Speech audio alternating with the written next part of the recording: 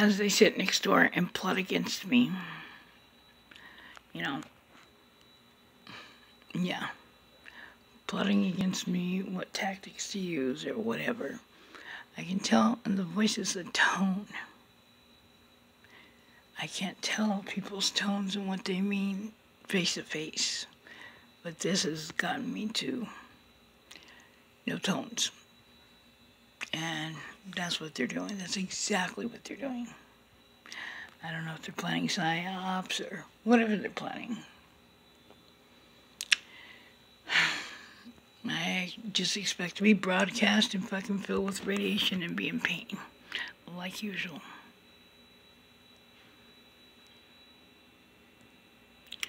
But you know what? Kevin's got a whole family of neighbors. But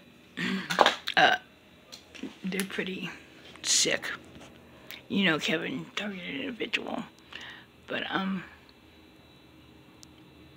these neighbors I never expected, neighbors that I've always lived next door to, not always, but 16 years, because, you know, I thought they were alright. But then everybody's needing bigger bread, and everybody's doing more for it,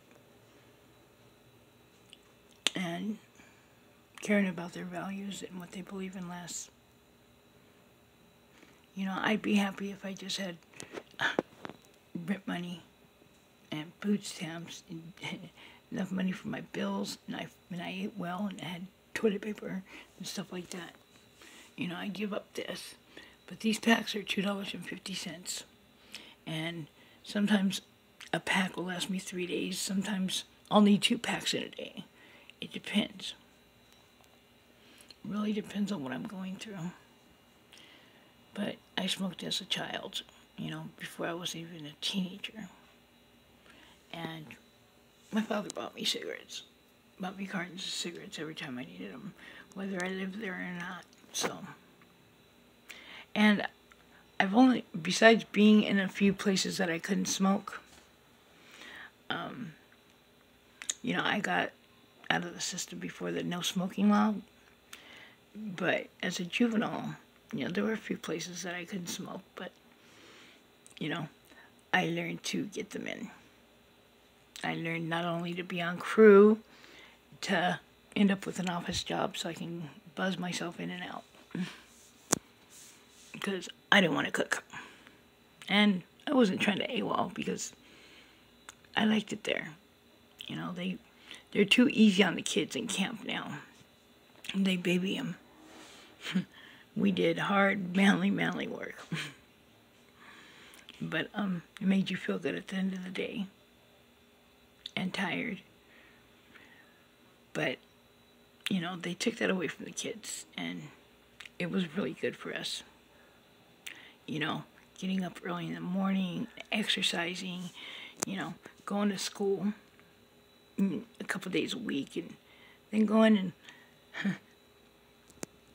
concrete fires, building City of Laverne, freaking making cement.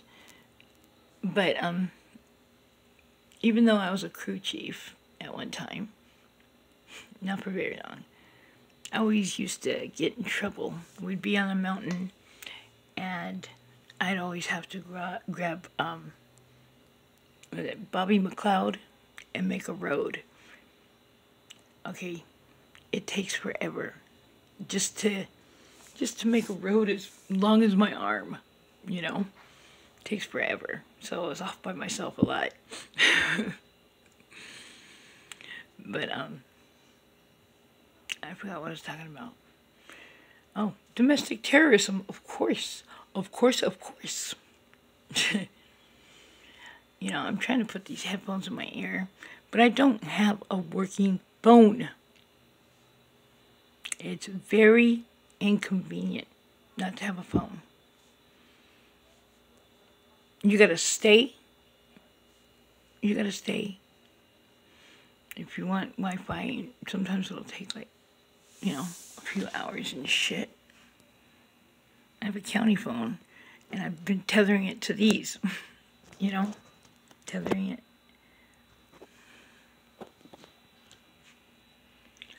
You know, and everybody's always told me move, or, you know, come over here in San Diego. Hey, don't leave TJ. You know what? It doesn't matter where you go.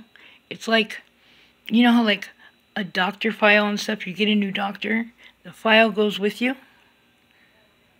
You know, whether, you know, yeah, the file goes with you.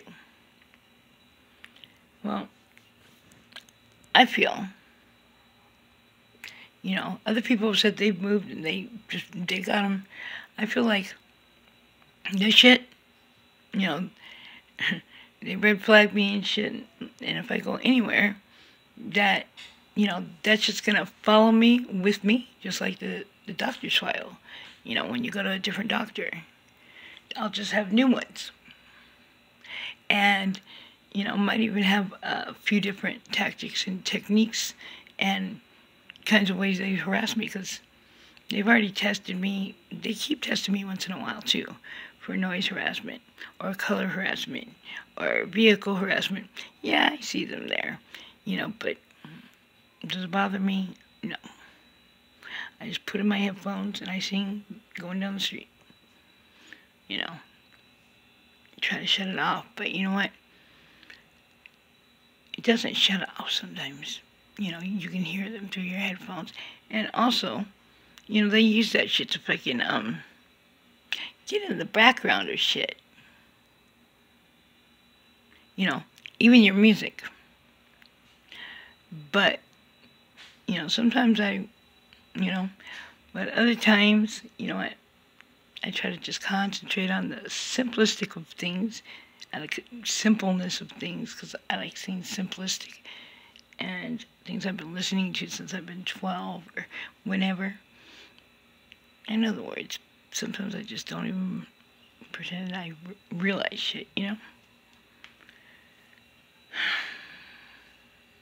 You know how many years I pretended that that I never noticed that a whole electrical a whole electrical plug thing, the things that you plug shit in, that it was missing, that it disappeared. Yeah, I noticed. A whole electrical outlet disappeared. It was in a different kind of place. It was behind the bathroom door on the right hand side, like above the molding, you know, the molding on the, you know, the bottom of the, you know, between the floor and the wall down there. Yeah, I had a whole electrical, you know, thing to plug shit in. Yeah, I had no others like that. And then I had two other ones that worked. That one disappeared completely. You know? Never to be seen again. Just like the cable on my wall. Peace out. We'll see what happens. I'll keep you up to date.